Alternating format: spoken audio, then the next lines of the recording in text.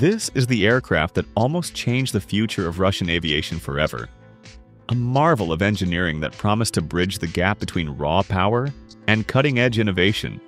This is the Tupolev Tu-90. Born in the final years of the Cold War, the Tu-90 was envisioned as a bold successor to the legendary Tu-95 Bear.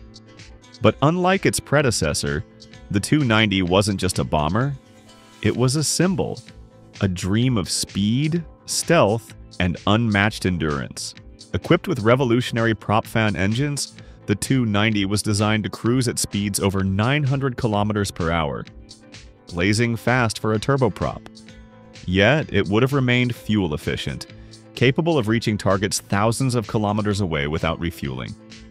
It combined the best of both worlds, jet-like velocity with turboprop economy. With a range of over 12,000 kilometers and an airframe crafted to carry advanced surveillance and strike capabilities, the Tu-90 was Russia's bold answer to the Western strategic bombers.